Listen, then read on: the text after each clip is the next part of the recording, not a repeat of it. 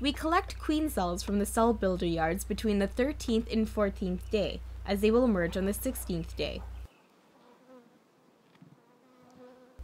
Remembering that the cells are very sensitive to vibrations, carefully remove the honey supers and place them on pallets beside the hive. In that place? Yeah, because I have to have knife.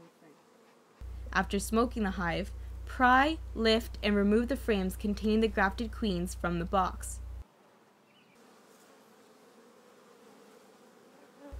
Use a brush to clear the bees from the frame.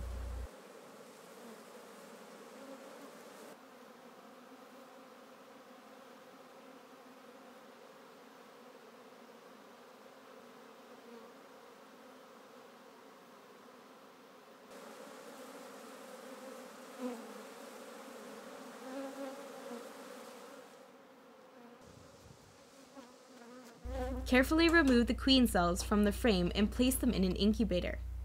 Repeat this process until a sufficient number of cells have been collected.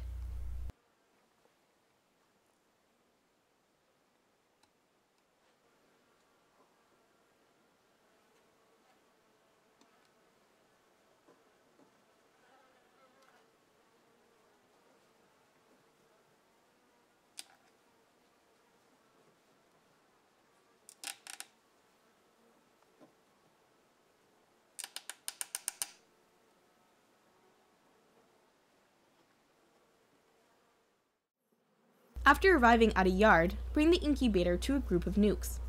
Write the lineage of the queen on the pallet. From the incubator, carefully remove one queen cell and keep it in your hand. Once the lid of the nuke has been removed, remove the outermost honeycomb. Slide the pollen comb away from the center and remove the brood comb from the box. This makes space for the center brood comb to be removed and returned without damaging the queen cell.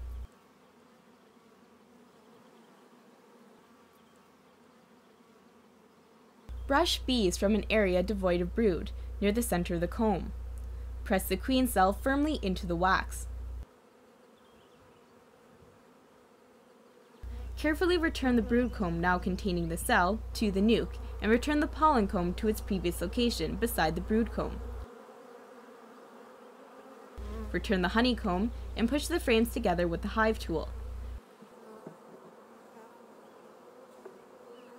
Place the lid back into position and repeat this process until all pallets have been completed.